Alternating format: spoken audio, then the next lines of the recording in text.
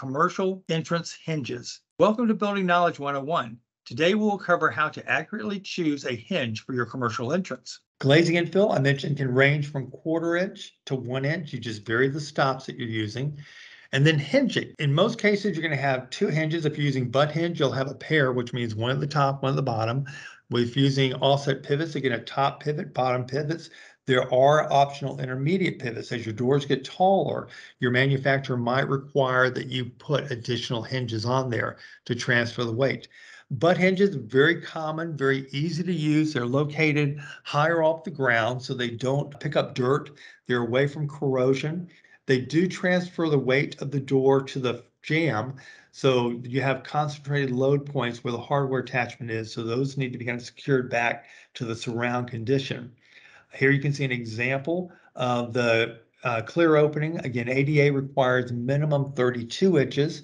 So with butt hinges, you're losing 2.844 inches, so not much room there.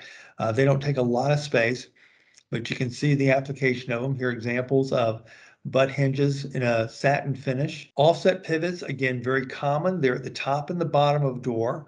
They have some adjustment for vertical height. They can allow the door to be raised and lowered. The bottom pivot is down on the ground, so it's susceptible to some corrosion and dirt.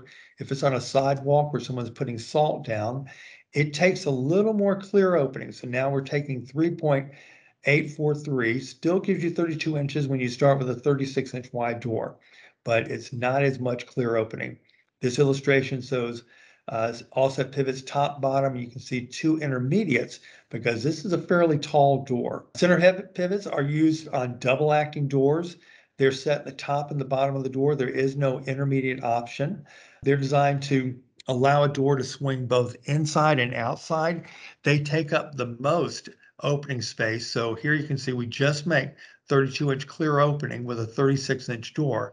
So they take the widest amount of space of all of the options. Continuous hinges, another option. They transfer the load to the jamb all the way up it. So the load is spread up and down the jamb. Easy to replace, easy to fabricate. Occasionally have to be replaced because there's a nylon bushing in there that does start to show some wear after a while, but they're nice because they close the gap between the door and the frame, providing additional security for the door and give you a good clear opening. So you can see with the continuous hinge, as the door opens, it really kind of moves it out of the opening. So it gives you nice, good, clear opening. Here's an example, continuous hinges on a door. That is all we have time for in this video. If you'd like to watch more of our 101 video series, subscribe to our YouTube channel, Kawneer Company, Inc.